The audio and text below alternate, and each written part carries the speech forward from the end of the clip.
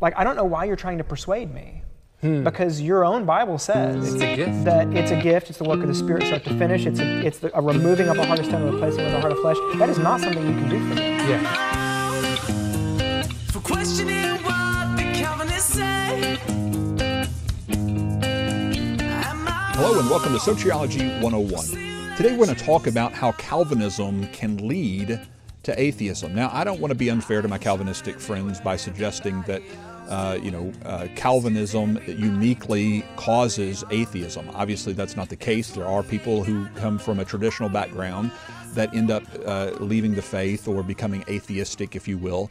And just like when you got accusations about Calvinism leading to becoming anti-evangelistic, I personally know a lot of people who are not very evangelistic from our tradition, soteriologically, and so I don't want to be unfair by trying to suggest that that Calvinism automatically will lead people to atheism. That's not my goal here.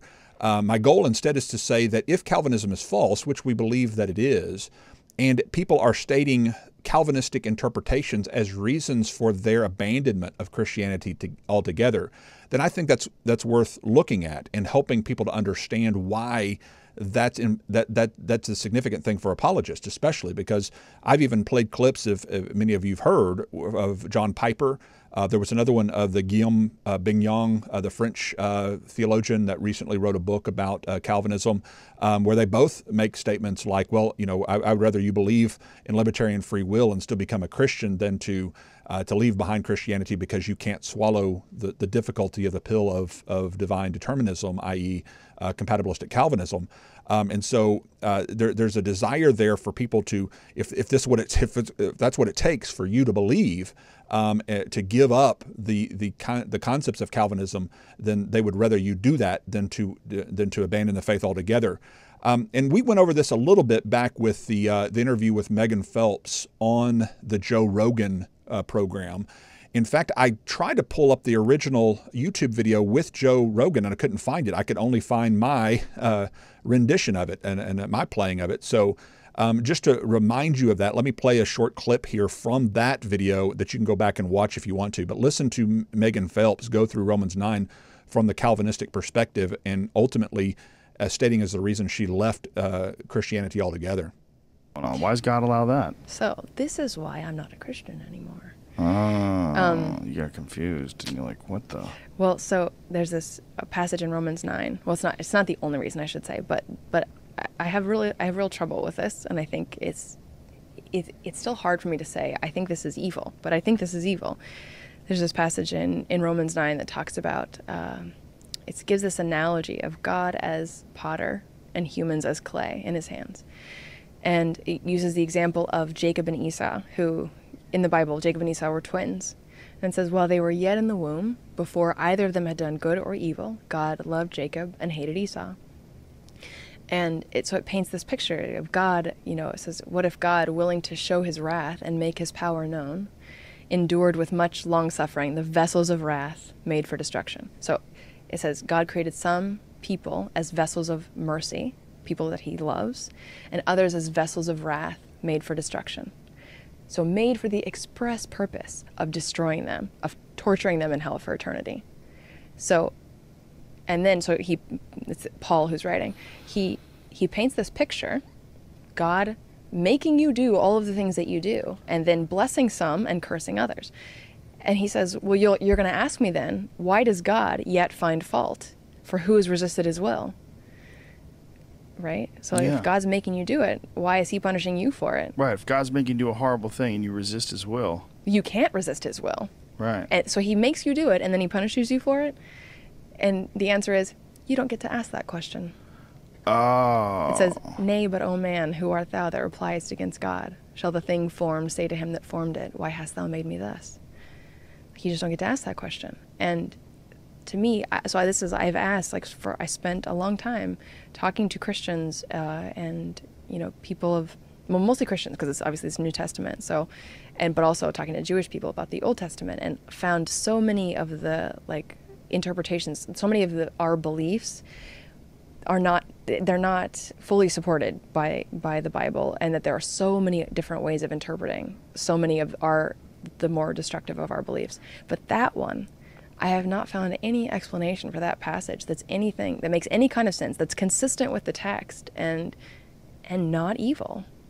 And I thought I couldn't ask that question for so long when I was at the church, right? I thought I just have to accept this is the truth, and nothing that I feel or think matters against it. But now I can't not think. Of course. I cannot ask the questions. Well, and then of course I go on to give answers as from the Calvinistic perspective on how we would interpret Romans 9, where you don't come to the conclusions that Megan came to. And today we're going to talk about another atheist now, Derek Webb, who is the lead singer for Caedmon's Call. And any of you who are my age or older probably remember Caedmon's Call. Derek was very influential in my own walk. I remember his song Thankful, which we may look at the lyrics for, but very Calvinistic lyrics.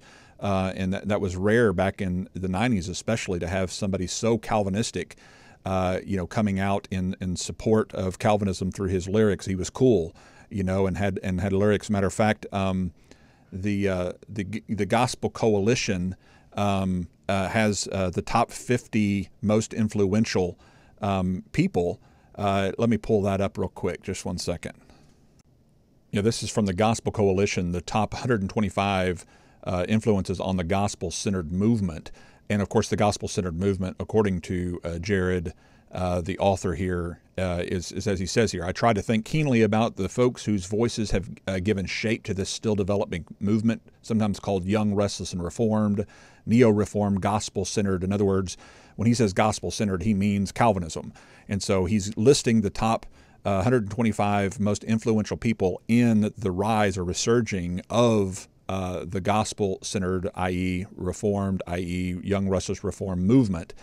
Even those who may not even consider themselves to be a part of that movement any longer, he explains. But those are the names we talked about before: John Piper, Matt Chandler, Tim Keller, R.C. Sproul, Mark Driscoll, all these names. Well, you go down to number 40, I think it's 48, 49, there it is, Derek Webb. And so that's who we're talking about today. So he's obviously been influential enough to make it in the top 50 from the Gospel Coalition of one of the most influential voices. And it was because of in the 90s, songs like Thankful and like Prove Me Wrong from Caedmon's Call. Many of you have probably heard Thankful when he says, there's none righteous, no, not one who understands. There's none who seeks God, no, not one, no, not one. I am thankful that I am capable of doing any good on my own, because we're all stillborn and dead in our transgressions. We're shackled up to the sin we hold so dear. So what part can I play in the work of redemption? I can't refuse. I can't add a thing. And he goes on. And so he was singing these songs, and I was very influenced by Derek Webb's work. Back in the day, because this is when I was first coming into Calvinism. He was one of the first singers. He's about my age, about the same age. We're both in our early 40s. And so he was coming out with all these cool songs at the same time I was learning Calvinism for the first time. And so he was one of kind of my heroes. I remember going to see him in concert and everything else. And I remember when I hear these songs, just being so, thankful, if you will, that there were songs that were, promoting what I believed Calvinistically.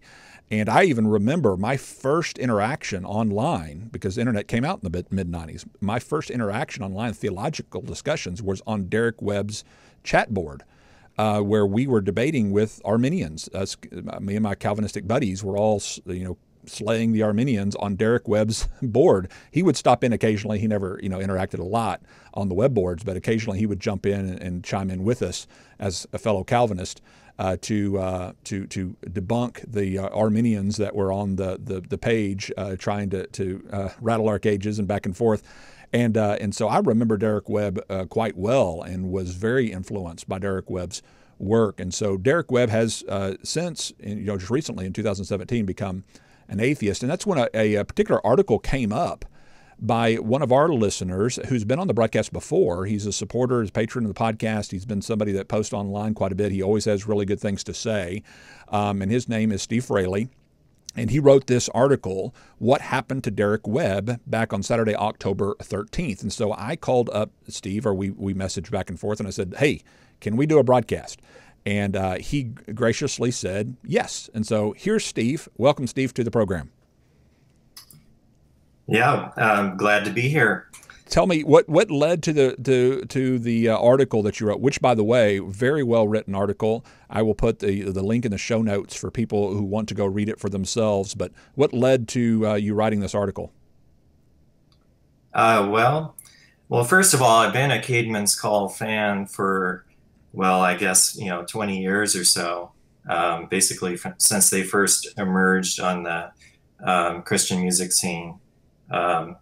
So I was getting into Christian music at that time. There were a lot of exciting bands that were forming at that time, and they really caught my ear, I guess you could say. Sure. And also, not only musically, but they certainly came across as very serious-minded Christians in their lyrics. And at the time, Calvinism wasn't on my radar. Right. So it was many years later when I was re-listening to Thankful that I realized, wow, this is Calvinism here. Yeah. It's kind of, well, I still like the song, but it's kind of put a little bit of a bittersweet taste to it as I would listen to it going forward. Well, and this is part of the issue is that I have a lot of Calvinistic friends, and I've known some from the Facebook page and other places because of this podcast who message me and talk about how they left the faith or they were close to leaving the faith because they really believe Calvinism was Christianity. I mean, they equated the two as one and the same. And it's interesting that you had sent me a link to a podcast called Unravel. Which we'll play a clip from here in a little bit. But notice the title of this. The title of this particular podcast with Derek Webb on it is called How Christianity Made Me a Better Atheist with Derek Webb. And I would probably want to retitle that and say how Calvinism made me a better atheist with Derek Webb, because ultimately what you will hear him doing throughout this entire broadcast is describe Calvinism as if it is Christianity. And of course, that's the question up for debate, and it becomes the question as would Derek Webb have abandoned Christianity as described by traditionalists in the same way that he abandoned his Calvinism, because he seems to be convinced, like Megan Phelps in the clip I just played, that God seems evil, that there's a sense in which it's just really obviously hard to swallow that God is doing these things. I want to go through some of this in your article because you bring these things out, but it's one thing to read it and it's another thing to hear it for yourself and to see him actually saying it. So why don't we start right here by playing a clip of Derek Webb talking to a friend of his named Matthew Cook. This is produced back in September the 10th of 2018, not long ago, and I'm picking up at the 57-minute mark. And this is where Derek Webb really explains, I think, ultimately why he left Calvinism and his argument against the whole concept and idea of, how Calvinism, in a sense, is becomes circular arguments, and how he reasons that his faith is gone ultimately because he's not chosen, which is some of the lyrics within his song and everything else. And so, let's listen to this clip first, Steve, and then let's discuss it.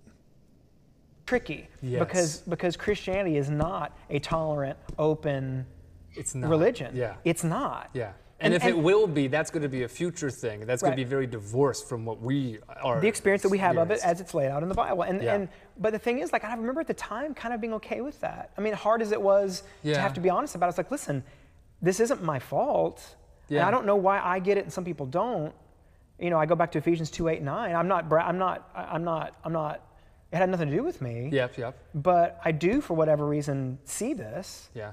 And I wish that I had the luxury of telling you that you could behave in any way that you wish and you can believe anything that you wish and that all roads are going to go to the same place. But that's just not what the Bible says. Yeah. I tell you my story and I can tell you what I believe it says.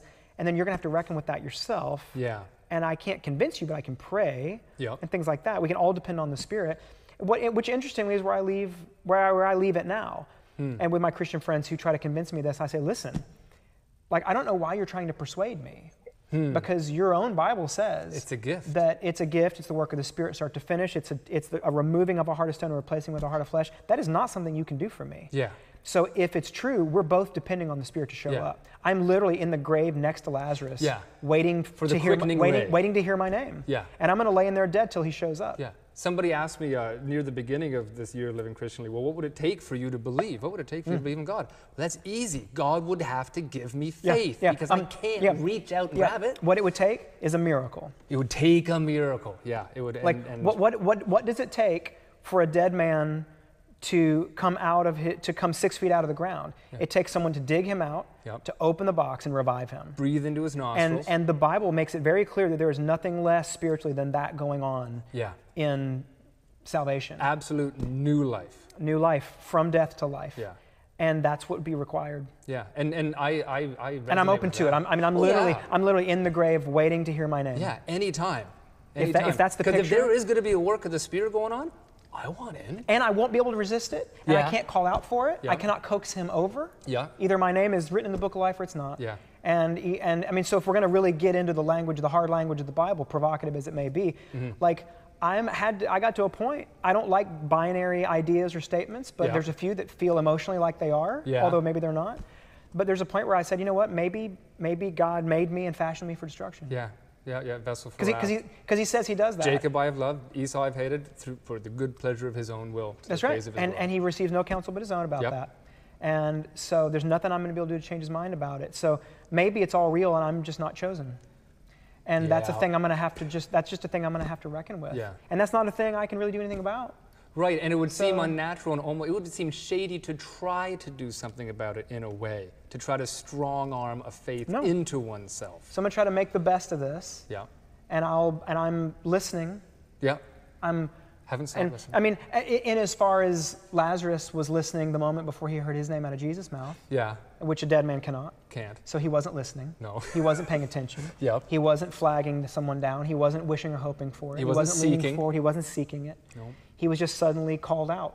Yeah. Came alive and came out, and that was the only response he could have had. He had no choice. And because he had no choice. I mean, that's a hard and biblical word. Yeah. And that's the Christianity I resonate with. Me too. Yeah. And so what's so funny is that all my friends call me like a reformed atheist because when I do pick up the language of Christianity and start to speak it again, it's a language I'm fluent in. Oh yeah. Just like you can still have the accent of a country in which you no longer live. Yeah. And you can still detect the accent on my speaking, but I go immediately into that Reformed view, only because it's just the one that seemed to make the most logical sense to me. It was very consistent. It's the one that seemed like it made the most sense of the whole thing to me. Yeah. And so that's still the one I go to. And some of my friends, Certainly. so what's hysterical is that I will find myself in theological debates with friends arguing a biblical position. Yep. Arguing from a Bible that I have no belief in. But I'm just like, but I'll argue all the tenets of Reformed theology with them and sometimes win. Yep. And then at the end of it, have to say, that was weird. And by the way, that was weird because I for sure don't believe any of what either of us have just been talking about. Oh my God. Well, when you hear it put out that clearly, and you heard me on the broadcast before talk about how people can come to these conclusions, how I even struggled with some of these things as a young Calvinist and dealing with my own addictions, which is another thing he talks about in another broadcast about sexuality and problems like that. But this is where the rubber meets the road. This is when it comes down to really how people can walk away from Christianity as a whole because of the unique claims of Calvinism. And I don't know how many people listen to this broadcast on a regular basis, but you know full well what we say about Lazarus. That if you go to Soteriology 101, type in the term Lazarus, and you will find several articles where I go through the fact that Lazarus is never tied to soteriology. But that's what Calvinists often do, is they'll refer to Lazarus as an example of soteriological deadness, and that we are made alive in the same way that he was called out of a grave, and therefore we're just as passive in that process. And I just encourage people to dig deeper and to recognize that Jesus even says, I delayed coming so that you would see this miracle so that you may believe, which doesn't seem even needed if effectual regeneration is at work. And so I appreciate, Steve, you bringing this to the attention of our listeners and myself, because I think it really practically lays out how it can be, how Calvinism, not always, but can be taken to seed and in a wrong direction and lead people even to leave the faith altogether. Talk about that a little bit more. What are you seeing even through this? How are people reacting to your article, and maybe highlight some other points that you want to from your article as well.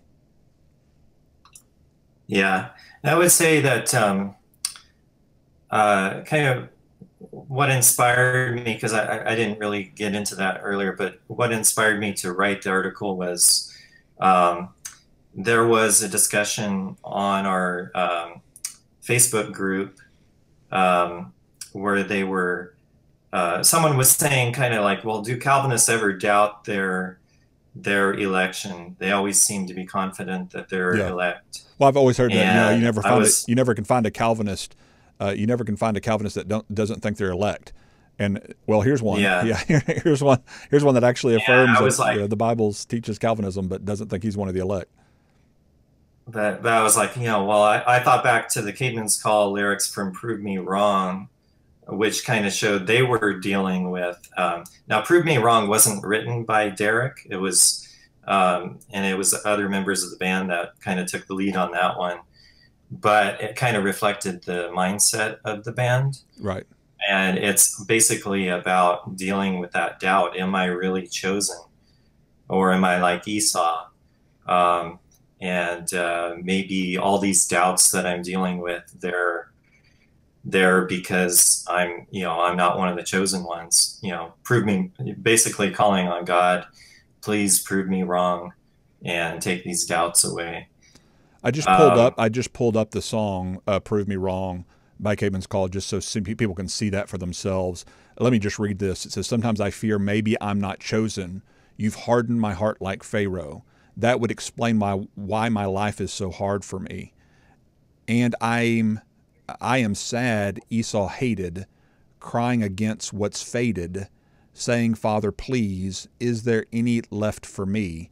Cast out my doubts, please prove me wrong, 'cause these demons can be so headstrong. Make my walls fall, please prove me wrong." And it goes on with that kind of lyric. And it really reminds me back of a earlier episode where I talked about when we summarize Calvinism and the tulip of ultimately the T means no one can want God unless God wants them. And God does not want everyone. Under the U, under conditional election. In other words, he hasn't elected everyone. L is God sent Christ to pay only for those he really wants. That's what limited atonement is about. I, if God wants you, then he'll make you want him, which is what Derek was iterating there. If God wants me, he'll draw me to himself. He'll take a miracle, and it's an irresistible miracle, as he even pointed out. And then God makes those he wants. He makes them to keep wanting him forever.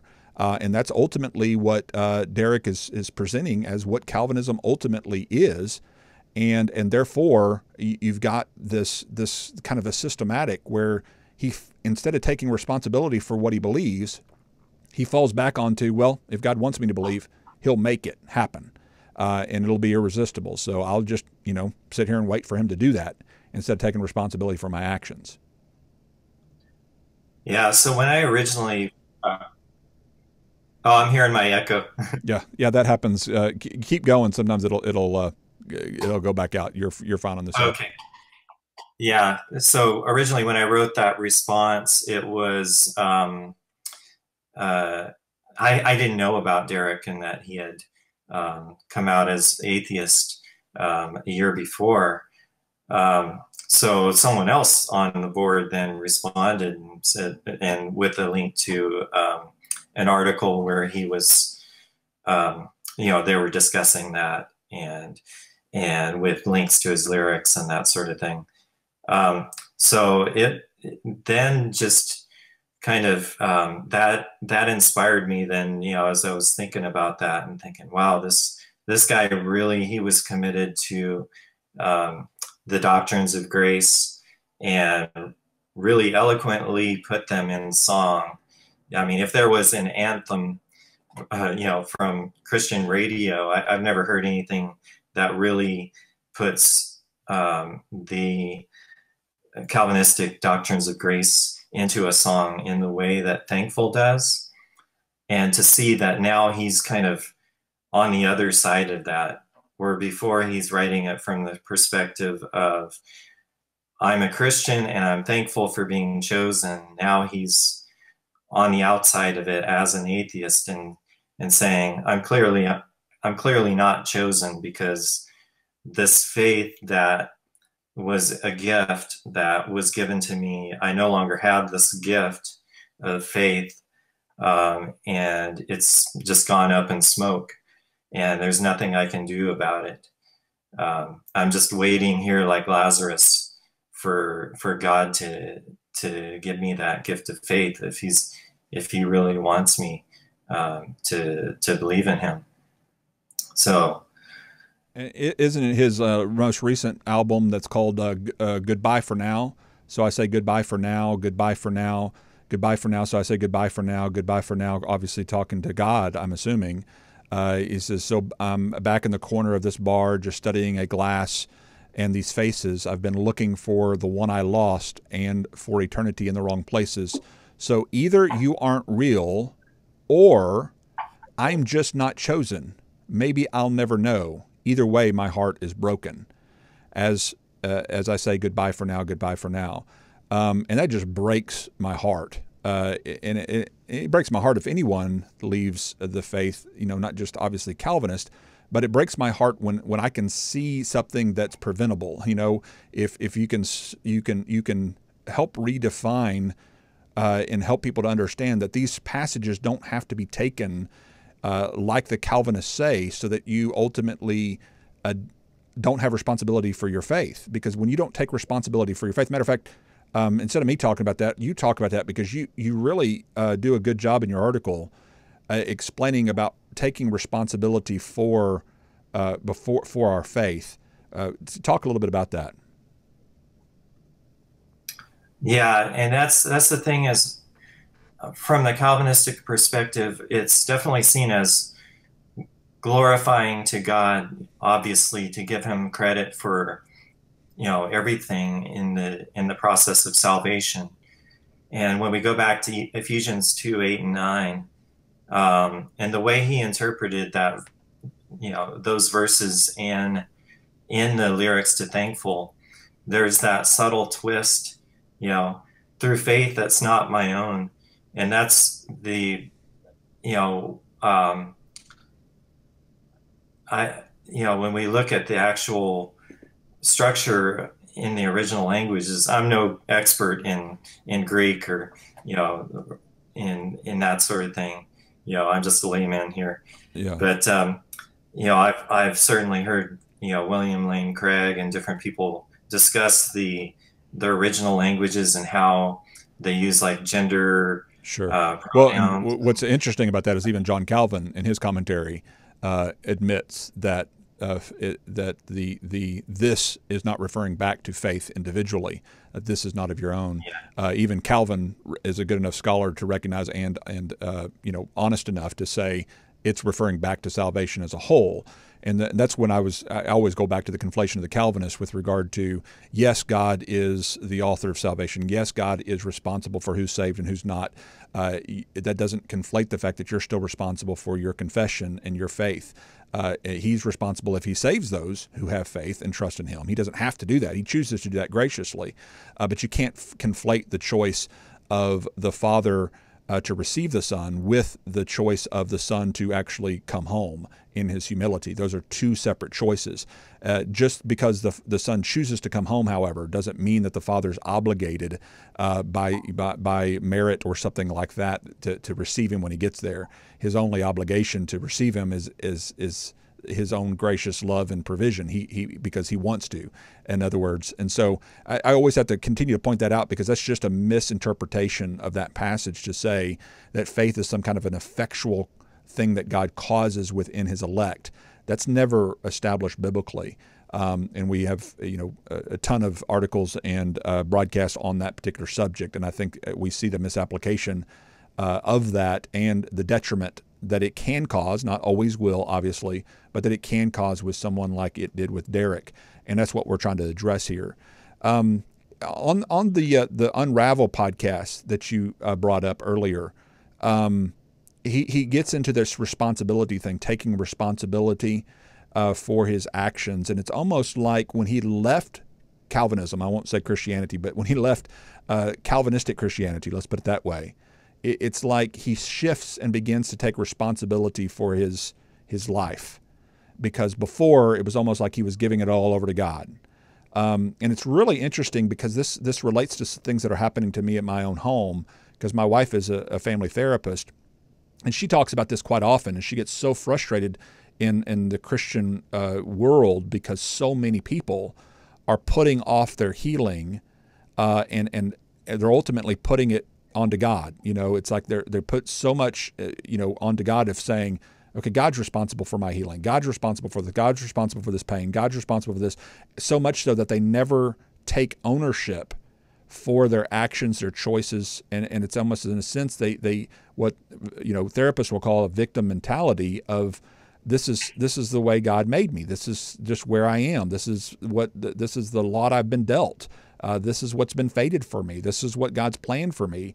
And so the way they handle their problems and their addictions and their issues is to say, well, God has to get me out of it, and I'm just going to give it all to God, quote unquote.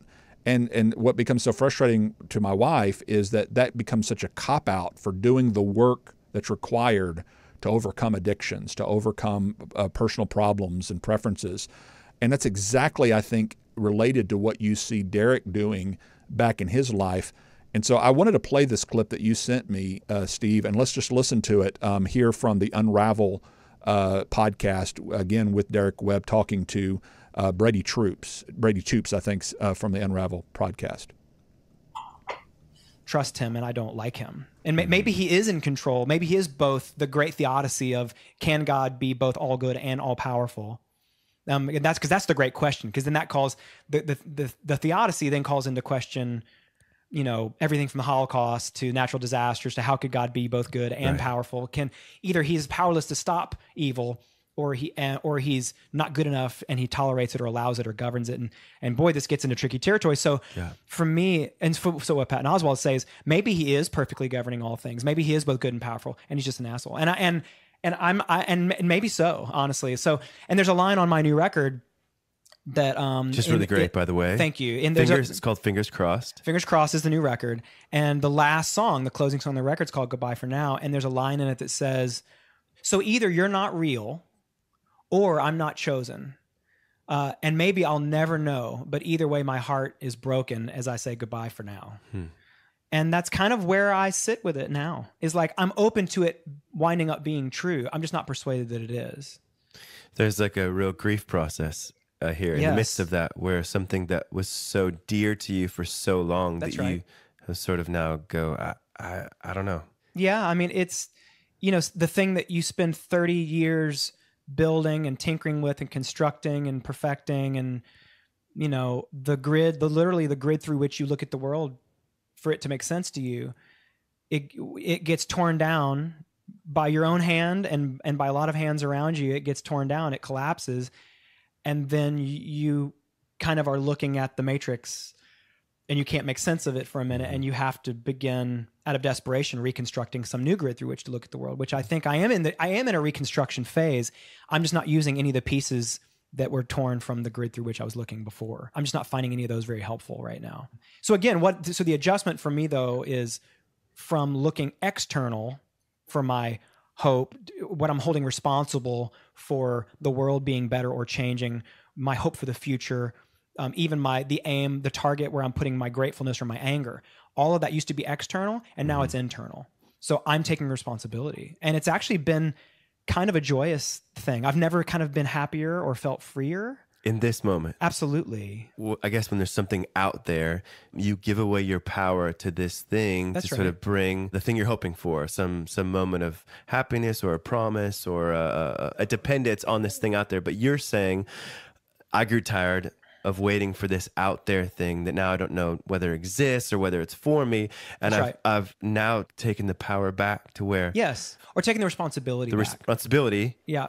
And what's crazy about that, at one point during our conversation already, I said something about how I feel as though I have no objective moral grid anymore, which I don't. And you would think, oh God, that means what? I mean, what are you doing? Are you just like murdering people or like speeding all the time? Or are you just like doing having crazy behavior? And you know what? I'm not. And let me tell you why. Because again, the shift from the external behaving to come in line with something to which I feel as though I owe my life, to suddenly that coming internal and me saying, okay, what is in line? Who is the man who I want to be? What kind of life do I want to live? How can I make good choices in line with healthy behaviors that dignify the people around me and myself, my physical body? What's crazy is behaviors that I struggled from my adolescence through my adulthood to keep and never, ever had a moment's worth of victory over have been literally easy and no problem. So the practice of Christian morality, I'm a better practicing moral Christian now than I was previously.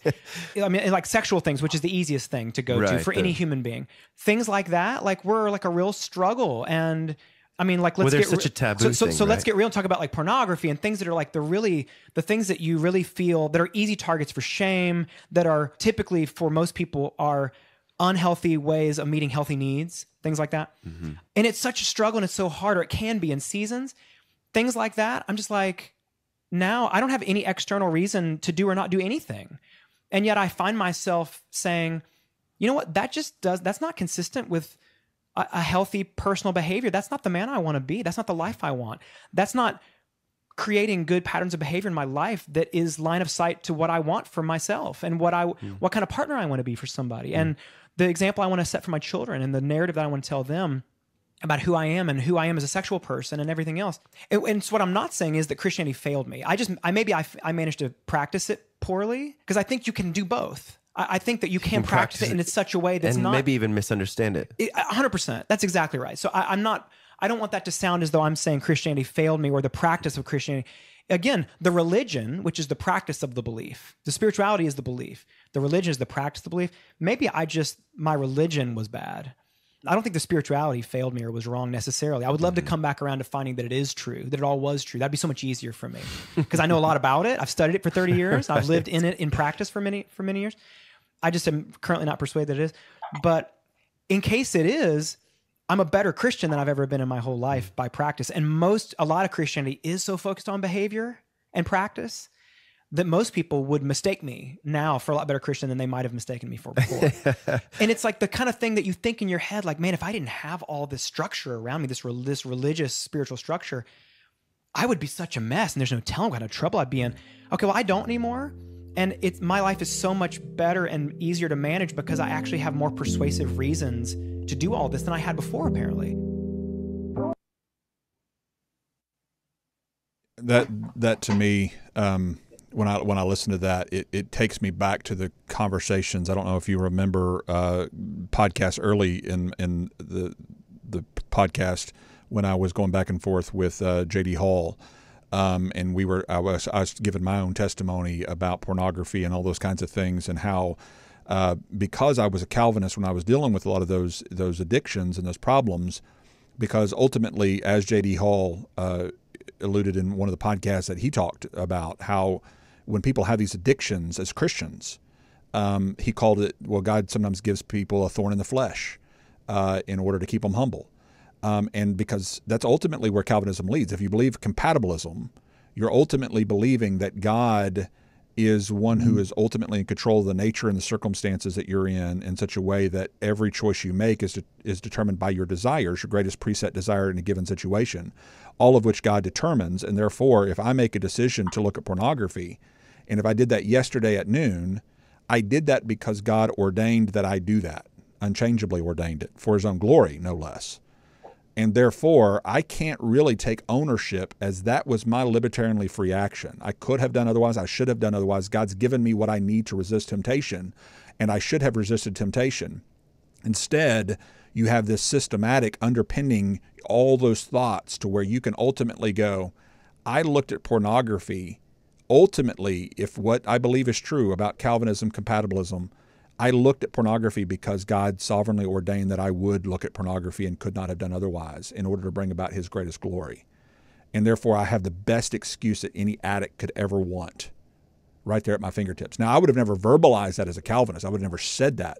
But deep down underneath it all, there was a part of me that would rely upon that as my ultimate go-to excuse. You know, God's keeping me humble. You know, this is a thorn in the flesh he's given me.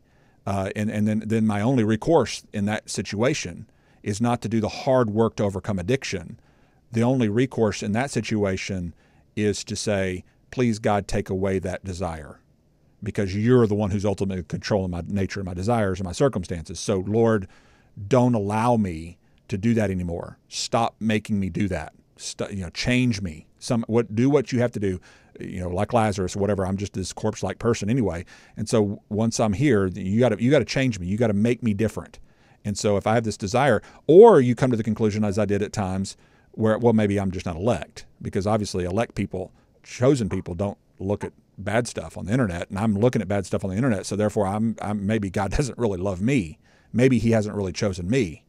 And I remember going through that struggle. And it's just interesting. He had a line there, which is what you highlight in your article too, is that in a sense he had to leave Christianity. I would say again, he had to leave Calvinistic Christianity in order to take responsibility for his actions and his choices. And I thought that was really telling with the kind of Christianity he had adopted, where ultimately it's all up to God, in a sense.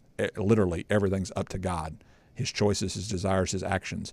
When you ultimately become the victim of God's decree, what he has sovereignly decided for you to do, this is the practical outcome of it.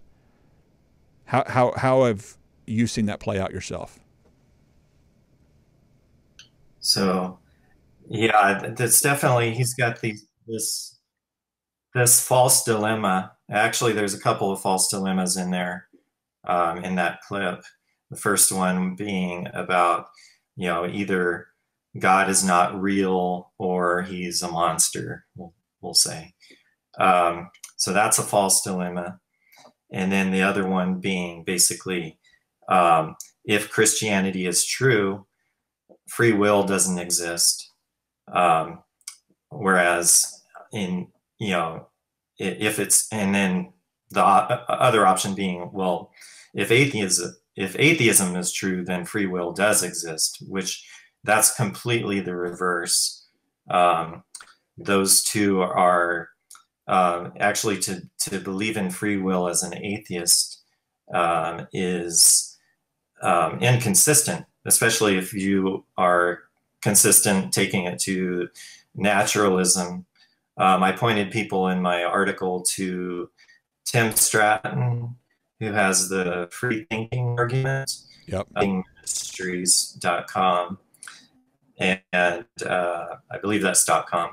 But anyway, and he has a syllogism that walks through the steps and everything, and basically shows that if you believe in free will, that's an appeal to the soul. And of course, the soul is, now you're getting away from, the territory of atheism. So, but he kind of shows that through the steps of that argument. So there's these false dilemmas, and I think it's just some fatal misunderstandings about what Christianity is.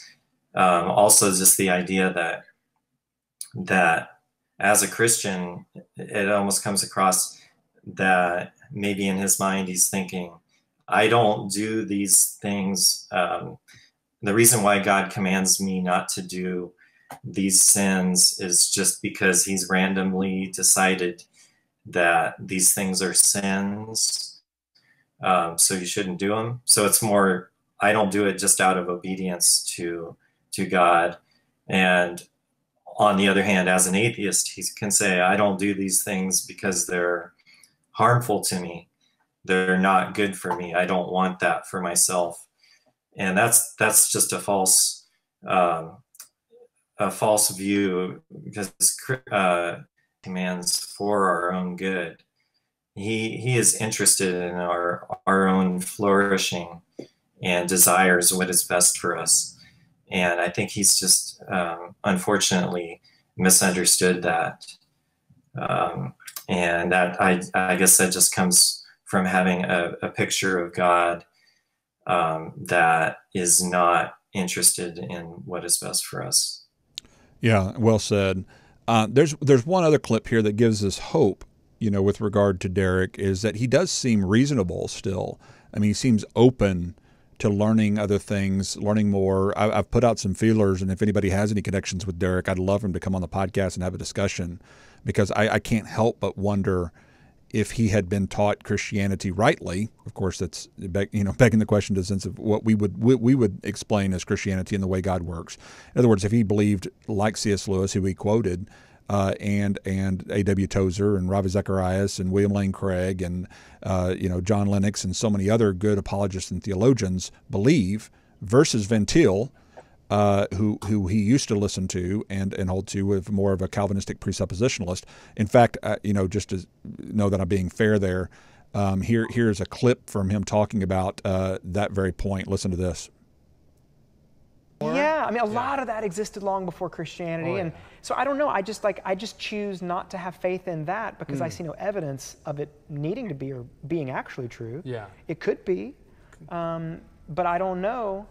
But their argument that it is tends to be a presuppositional argument. Yes, exactly. Yeah, I think all apologetics are at their core presuppositionalist. Well, I just like they'd have to be. Yeah. Yeah, and I mean the denomination that I'm from, they're big. The only apologetics that works is presupposition. Van Til. Yes, of course, Van Til. Oh yeah. But I mean, it's like so where I. So I just wanted to point out. See, that's what he knew. He knew presuppositional apologetics, which is circular. I mean, it's ultimately saying the Bible's true because the Bible says it's true. God exists because He says He exists, and so. In other words, it's basing itself on itself. It's just a circular presupposition, which is what presupposition is all about. I'm presupposing the existence of God, and I'm presupposing that the Bible is His word, and I don't need to give any kind of evidence or any kind of demonstration of the reasonableness of our faith. And so, had he been introduced to the more classical or evidential approach to apologetics, I just can't help but wonder. If his faith would not have been built more on solid ground versus the kinds of things that he was obviously based things on circular reasoning. But there is hope, and you mentioned this in your article as well, that he seems reasonable and willing to listen. There's a quote here he gives by Tim Keller. And let's play that part of the clip too, because I think that's a real telling quote. It shows his openness to still listen and to hear things, but at the same time, and to really be able to know what his heart is, where his heart is now, I guess, so to speak, and willing to hear out what other people think and believe. Because I'm smart enough, and I've done this for long enough, and I've thought about it enough to hear every objection in my own head that anyone listening to this probably has. Because I think it was Tim Keller who once said, tell me the God with whom you are angry and no longer believing in, and I will probably agree with you. And something that I have often said that I think I probably gleaned from that statement is some gods deserve atheists, which is to say that maybe, and I'm willing to allow for my whole deconstruction being my detaching from and crucifying a God who wasn't real and didn't exist and is not the real true God, if there is a real true God. And maybe it is a propulsion towards that God or towards that being, that thing, that force, that energy. Maybe that's precisely where I'm going. Maybe I've had to become an atheist to a false God to find a real one. What do you think about that statement, Steve? This, for me, of any clips that I've listened to from the podcasts I've listened to, this clip gives me the most hope for him, that he kind of sees himself in process in his own faith journey. At this point, he's landed at atheism, but he's hopeful that maybe this could just be part of the process in leading him to the true God, which, at this point, he's open to that being anything. I mean, it could be, he could land in some other religion, but at least, I think the thing is right now he's so committed to the reformed understanding of God and what he sees as God's character, the issues with that when you go back to the theodicy issue, and those are some big obstacles. And talking about presuppositions, I think if he's carrying those presuppositions, that God is, responsible for all the evil in the world, that God is determined that he shouldn't believe unless he's one of his chosen ones. If he's carrying these presuppositions and not challenging those, that's a big problem. But I think one of the things for someone who becomes skeptical, lots of times people become skeptical of Christianity, and they go through this, we all, I think most of us, at least who are Christians, if not all, go through a period of doubt and where we start questioning things and that sort of thing. So there can be some healthy skepticism. I just wish for Derek that, and I pray for him that he would begin to become skeptical of his skepticism and see, like, for example, how embracing atheism is now, how he sees that as being consistent with his practices in terms of having personal freedom. And if he puts that under a microscope and sees, as an atheist, I really cannot have any grounding for free will. It doesn't make sense. So I'm having to live an illusion of free will. And I think that's the conclusion that you must come to if you're landing on that side of skepticism. And I think most of the serious atheistic philosophers, the people that are really thinking about this, end up landing at that place where, free will is an illusion. So, that's why I call him back to Christianity. This is the source of free will. If there's going to be, if you want the freedom that you are currently experiencing, it only makes sense in the Christian context. And I think, being an atheist, you don't have to believe in God to obviously, have morals or to live, in a way where you have free will. So you don't have to acknowledge those things properly because they are gifts that God has given us. But they only make sense if he wants to make sense of them in his beliefs. They only make sense when you have a source for freedom, and that is something that naturalism cannot explain. Yeah, I totally agree with you, and I think that's a great apologetic. And one of the reasons I do this program, people ask why put so much effort in this. This is why. And I know these are just two people who happen to be, Megan Phelps and Derek Webb just happen to be two people who are public figures and who had some, publicity around their leaving of Christianity and from Calvinistic worldview. And therefore, focusing on them may not seem fair because you're special pleading, you're picking one particular person out of a crowd of millions. And you're right. There are a lot for every one Derek Webb, there are thousands of good Calvinistic Christians who continue in the faith and continue to follow God. and it would be wrong of us to try to make it seem otherwise. However, when you're not in, I would definitely want to just to say, when I wrote my article, the intention is definitely not to say if you're a Calvinist, you're going to end up like Derek Webb. Exactly. You know, most Calvinists are not going to go down that road. They will stay faithful to Christ. I think that's been, evidenced throughout the history of Calvinism. Sure. We've had many great Christians who were Calvinists and did great things.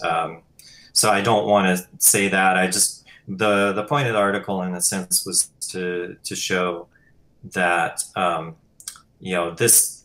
this when taken to its logical outcome, when a Calvinist follows it consistently, it can lead them away. Right. That was one of the purposes. And from my experience, and again, my experience is unique because not everybody does a podcast confronting the issues of Calvinism, have been a former Calvinist like I was, and all those kinds of things. And so I'm in a very unique situation, but I literally get messages weekly from people who are struggling with the same things that Derek Webb is talking about, who either became Calvinistic or close to becoming Calvinistic, close to leaving the faith, those kinds of things. And so to me, it seems like a bigger problem than probably most Calvinists would think it is. And I have to keep that in perspective because of my unique spot in this world as an apologist confronting this issue on a podcast that for whatever reasons have become somewhat popular. I get a lot of messages of people who are asking these questions and coming to these conclusions and dealing with this struggle. And so to me, it seems like this is a lot bigger issue than probably a lot of other maybe Christian leaders or people in this discussion may not even recognize. But I have to keep that balance with the fact that I'm kind of a magnet for those kinds of comments and commentary. And so it may not be near as bad as that, but even if one person, this is the thing, if Calvinism is wrong, again, just pretend that Calvinism is wrong, okay? We all need to be able to do that, step out of our worldview and say, what if I'm wrong about this soteriology? And we need to do that as traditionalists as well. And I've done that as a traditionalist. I've said, what if I'm wrong and Calvinists are right? And I've had to answer that question. And the answer to that question is, well, if I'm wrong, it's because compatibilistically God decreed for me to be wrong, and I want him not to decree that. I would rather him for him to decree for me to be right, and I would rather for him to change me. And so I've literally prayed, not jokingly, not facetiously, not sarcastically, literally prayed, just like Derek was here. God, if you want me to be a Calvinist, please make me see the light of Calvinism again. Help me to be right. I want to be decreed to be on the right side of this. So if you can change me through irresistible means, please do. Through effectual compatibilistic means, please make me Calvinistic. And because obviously if I'm wrong, I've been determined, decreed, compatibilistically, causally determined, whatever you want to say, I have been decreed to be what I am and to do this podcast. And I don't want to be used as a vessel to lead people astray by God's sovereign decree. And I would rather him decree me to be an R.C. Sproul type of teacher if that's what is correct and right. So that's my side of it. If Calvinism is right, no less people are going to heaven or hell because of what I'm doing on this podcast. I'm not thwarting anything that God wants me to be doing. I'm doing exactly what God wants me to be doing. So I feel pretty safe. and if Calvinism is right and I'm wrong, I feel pretty safe in that because I'm really genuine. I know my heart. I genuinely want to teach what's right. And I've asked genuinely, God, help me to do what's right. And that's all I can do if I'm wrong. But if I'm right, and Calvinists are wrong, and Calvinists need to be objective enough to step into that world and say, okay, if I'm wrong, and if Calvinism is wrong, then how many hundreds of thousands of people over the years have possibly come to the same kinds of conclusions that Derek Webb has come to about the monstrous view, or that Megan Phelps have come to about the monstrous evil view of God that they see it as, and have walked away from the Christian faith because they equate Christianity with what you're calling Calvinism. And they see that, and they read Romans 9, and they read these other passages, not the way that we have explained them and the way that the first 400 years of the church explained them, but instead the way Augustine on, and many theologians from the Reformed tradition have explained it, and they have come to the conclusion that is a pill I cannot swallow, that God is ultimately causally determining all things that come to pass, even the heinous tortures and murders and rapes of humanity for his own self-glorification, and they just can't swallow that pill. And so they say, if that's true, I'm walking away from Christianity altogether. And it seems like it is true, because that's the only way I can understand that passage, because that's the only way it's really been explained to me with any depth. And that is why I'm doing this broadcast. If for no other reason than to just help people to see there is better, more robust theological explanations than what Calvinists have proposed, and the false dichotomy of either God's looking through the quarters of time and some foresight of faith view, quarters of time view, that's the only other alternative to Calvinism out there, and saying, no, there are many, many more robust theologians out there that maybe you're not privy to, especially at this unique time in history with the internet being dominated by Calvinistic theologians. There is better apologetics than what the Calvinistic apologetic of theodicy offers. There's better answers to those hard questions than what is being popularized today on most of the big internet sites. And that needs to get out there. And that's why we need help getting this word out. That's why we need more people doing what we're doing here, and trying to get the broadcast out there, and supporting people, other scholars out there who are teaching these truths, and make them known, so that we can answer the resurging of this doctrine, so as to answer it with sound, robust, loving, and kind teaching, but at the same time firm in saying, this is what the Bible teaches about God's love and provision for all people. And so any last words on this? I know that your article, I will post your article. Matter of fact, with your permission, I'll just reblog it with this video on the blog site, and of course with the link back to your original blog. And we'll just get this word out there through this avenue, and try to do our best to spread the word of those who may be right where Derek Webb has gone, and Megan Phelps has gone, and saying maybe they're thinking about leaving Christianity, and they need to find a video like this to say, hey, there are better answers to these issues than what the Calvinists have offered. Yeah, that's that. No problem. I don't mind you linking that. I just think that any good theology must begin with a good God. And I think that's where Derek has it wrong at this point. His theology begins with a God who is evil. And, one of the other ideas I wanted to get across in the article, and that we didn't really talk about yet, but just kind of the idea of assurance in salvation, and how Calvinism kind of offers this promise of assurance.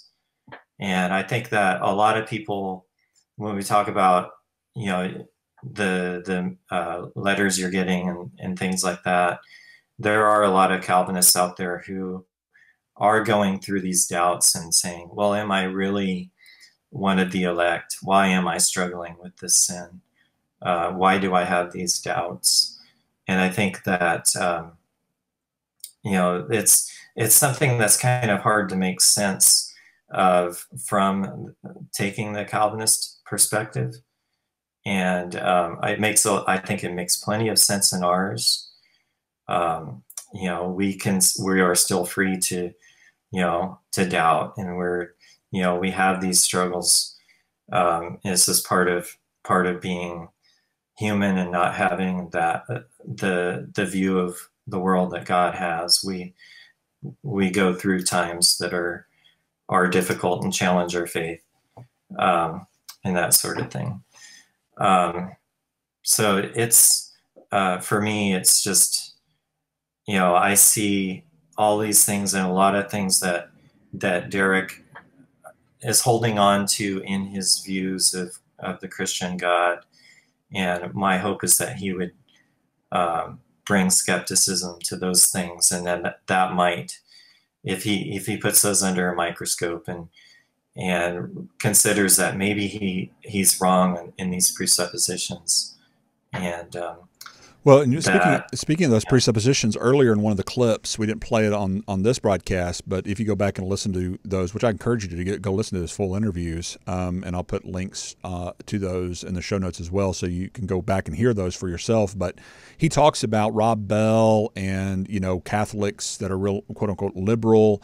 Talking about, there's many paths to God. And he said, and he even goes on to say, there's a lot of people who are trying to make Christianity more palatable and more reasonable in sounding and more acceptable sounding. And then he makes the correct point of saying, but that's not biblical Christianity. He said, I appreciate the fact that they're trying to make Christianity more tolerable and more, widespread and acceptable. But he said, that's just not what the Bible teaches. And what I get the impression of is that he was kind of lumping, people like myself who still hold to, I think, a very high view of Scripture and a very, quote unquote, conservative view of inerrancy of God's Word and all those kinds of things, in with the Rob Bells of the world. In other words, and I think Calvinists sometimes see us that way. We're just trying to make the Bible more palatable by making a God of provision, a provisional God of love for all people, and we're just trying to take, justify God and take away the edge of Scripture by making him less Calvinistic sounding, and we want to make the pill easier to swallow and all that kind of stuff. And that's not the truth of it. That for me, it's not the truth of it. Now, maybe there are some people who reject Calvinism because of the hard pill that it is to swallow, or maybe some of them that feel like they need to deny inerrancy in order to deny Calvinism. In other words, well, the Bible obviously does teach Calvinism, so let's just not believe that the Bible is perfectly truthful and that we need to adapt it somehow now. No, I truly believe that Romans 9 doesn't teach what Calvinists think it teaches. I truly believe that Ephesians 1 doesn't say what Calvinists have interpreted it to say. And I think we have very reasonable, robust theological explanations, exegetical explanations for how those passages were taken in the first 400 years of the Christian church and should still be taken today. If you understand first century Judaism, if you understand the issues of the corporate perspective of the more collectivist mentality of that century, there's not any reason to walk away with a Calvinistic interpretation of those texts. And what convinced me to leave Calvinism is not the emotional appeals and the hard pill to swallow. I was willing to swallow the pill. I gladly swallowed the pill and drank the Kool-Aid for a decade. That's not the issue. It's what does the Bible intend to say? What is the author intending to say in this particular text? And I am thoroughly convinced, more convinced than I've been convinced of anything in my life, that Paul and the other authors of Scripture were not intending to teach Calvinistic soteriology. That's why I teach this. That's why I'm doing these things. And so I just want to be abundantly clear that our motivation here is not to say, hey, run from Calvinism because it makes people atheistic. I'm saying don't become a Calvinist because Calvinism is not what the Bible teaches, first and foremost. Because there may be something about what the Bible does actually teach that people may become atheistic over. For some people, they'll read something that's very true about the Scripture, about who God is, about what happened, and they may see the story of Noah or something like that and say, well, I'm just not going to be believing a God that would allow the flood. I'm just not going to believe in that God, and so I'm going to become an atheist based upon a true story.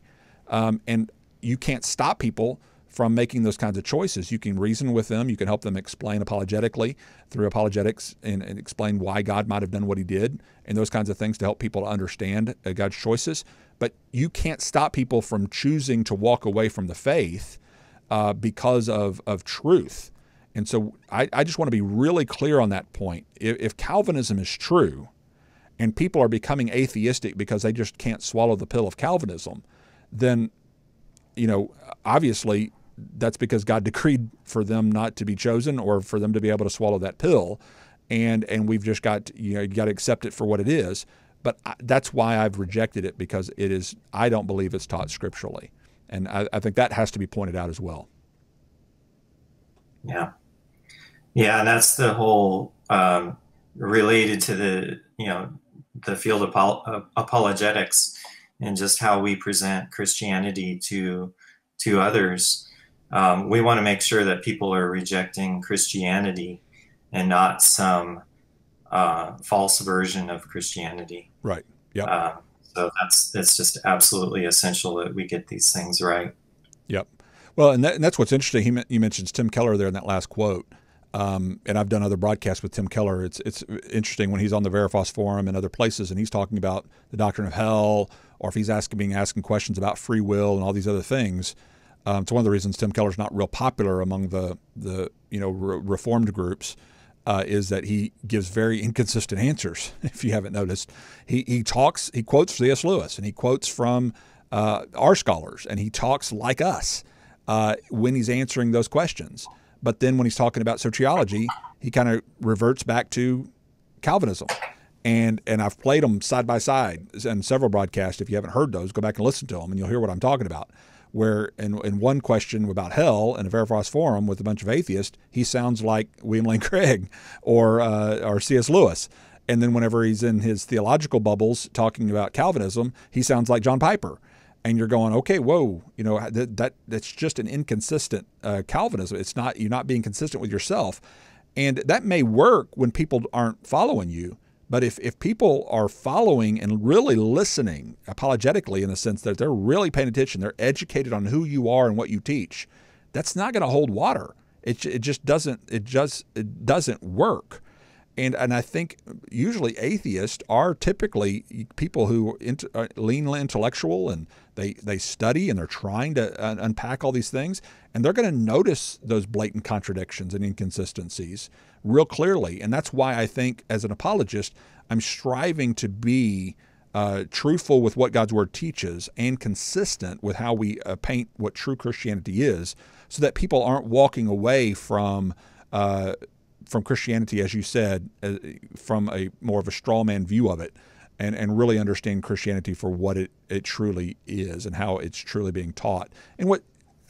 And Jesus is the best model for that. I think if we understand Christianity through the eyes of Jesus, the Word in flesh, who often said in his own sermon, "You've heard it said, but I say to you."